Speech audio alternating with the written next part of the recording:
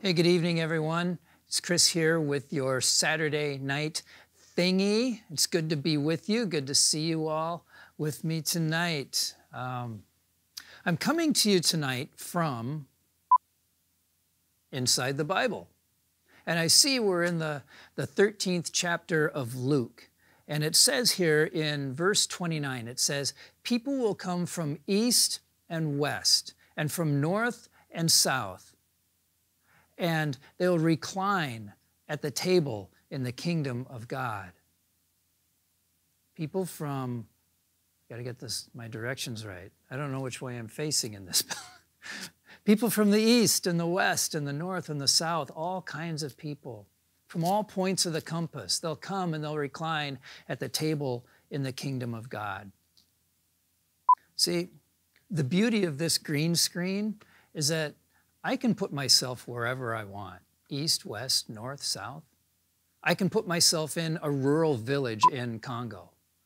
I can put myself in Mexico, in Myanmar, in Paris, in Singapore. This Sunday, tomorrow, is World Communion Sunday. And it's one of those days in the church that makes me stand in awe of God. I stand in awe as I think about how all Christians everywhere on earth will be doing this same thing, sharing Holy Communion together. And it makes me realize how vast and how diverse God's children are. All of us, in cold places, hot places, rich places, poor places, Christians of all different colors, speaking all different languages, in big cathedrals and small churches, those who worship outdoors under trees or in their houses, those who have to worship secretly, right, with the drapes closed because their faith exposes them to danger. And even here in Cedar Falls at First United Methodist Church, and most of the other churches here in Cedar Falls, will all be doing this in our own places, but together, right? Sharing the sacrament of Holy Communion. The diversity of the people in the church is nothing short of amazing, at least to me. Now, the word diversity, it can be a difficult one to work with because it's connected to a social and a cultural movement that not everyone's on board with. This past week, I had the opportunity to sit with Gwen Berry, who's the Chief Diversity Officer at UNI. And we recorded a video that we used at Fusion this last week. Check it out if you haven't seen it yet. Now, Gwen and I knew each other years ago when we each had different jobs. But, you know, we haven't really crossed paths in decades. And so it was fun to get her into the studio. It was fun to reconnect. Since I saw her last, she's earned some letters to put after her name. And she's got a higher level job now, and she's got some grandchildren. So we celebrated that. Now, Gwen is a black woman, and I am a white man. Our careers are different, our lives are different, and so it's not surprising that we have some different perspectives maybe on diversity and on diversity as a social movement.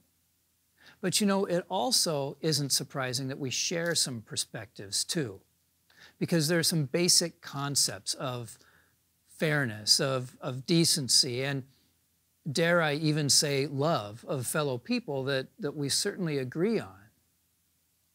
You know, when it comes to diversity and when it comes to working toward full inclusion of diverse peoples, some people are against that idea. Others kind of like the idea, but they're not sure how to handle the implementation, and still others are ready to take big, bold steps right now. You know, one of the points of understanding that came from my session with Gwen is that diversity is going to happen, at least on the ethnic front. And you know, we'll get some new numbers when this year's census is tabulated, but there's a browning of America going on, and that was Gwen's term, not mine. And it's related to the mixing and the moving of our fellow Americans and also of immigrants. And the trends are pretty clear that people who are accustomed to being in the majority may not remain so for much longer. And so, while discussions of diversity might leave some of us feeling like a particular political agenda is being forced upon us, it's actually in our best interest to at least come to the table, to have the discussions, and to be sure we're doing our best job understanding each other, and making room for each other, and maybe even finding ways to encourage and enable each other's successes, because that makes for stronger, safer communities, right? It's better for all of us in the long run. Malachi 2:10 reminds us, have we not all one Father? Has not one God created us? Why then are we faithless to one another, profaning the covenant of our fathers?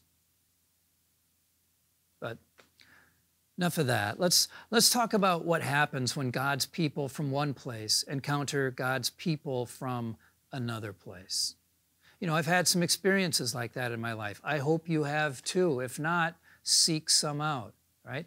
Because each one of those experiences has left me feeling blessed and enriched.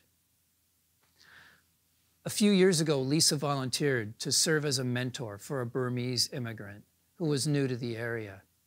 And Lisa and Clara worked on English, and they worked on how to navigate around the area. And at the end of that mentorship, Clara invited us to her apartment, where she and her husband cooked some authentic Burmese food for us.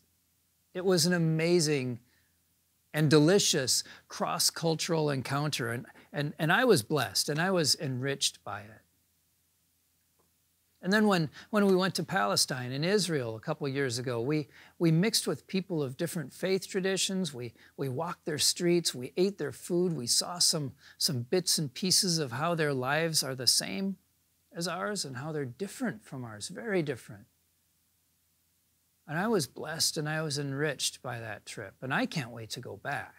I honestly can't believe I haven't been back yet. And you know, I've been to Africa a couple of times with our Nigerian partnership, and I stay in contact with a couple of those folks. And their lives and their culture are very, very different from ours. And it was an adventure for me to step out of the first world and to be immersed in the developing world for a while. And because of that experience, I have a different understanding of the world than I ever would have had I never left the United States. My contact with our African brothers and sisters continues to bless me and enrich me and change the way I think. I love the diversity of God's people. I love the places, I love the histories, the languages, and especially I love the food. John celebrated this diversity too in his vision, his revelation, saying, "And behold, a great multitude that no one could number from every nation, from all tribes and peoples and languages, standing before the throne." That was John's vision. You know, we all have a lot to learn about each other. We have things to discover. We have sameness to celebrate. We've got some differences that might be difficult for us to resolve. But tomorrow is World Communion Sunday. World Communion Sunday. If you come to church here, we'll go through the liturgy and you'll be sent home with a little wafer thing and a shot glass, because that's the safe way to do it right now. If you join us on the live stream, you can bring your own elements. Your own bread and juice, whatever, right? The fruit of the earth and the fruit of the vine.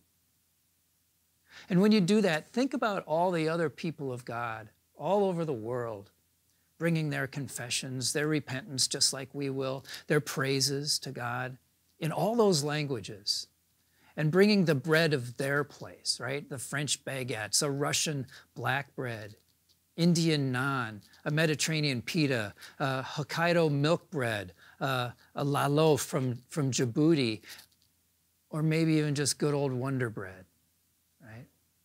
It's World Communion Sunday. People will come from east and west and north and south, and they'll recline at the table in the kingdom of God. They're our brothers and sisters. We welcome them, we celebrate them, and we praise God for including all of us in his family. So that's what I have for you tonight. That's the thingy. I'll see you tomorrow morning, either in person or on the live stream. We're live at 8:30 and 10 o'clock. Jenna and Keisha are doing the kids' Sunday school story live tomorrow. It's not recorded, their thing. They're doing it absolutely live, probably 9:35-ish, 9:40-ish. I don't know what room they're going to be in, where they're going to broadcast from, or what they're going to say. So tune in with me and we'll all watch it together. So until tomorrow morning, have a great Saturday night.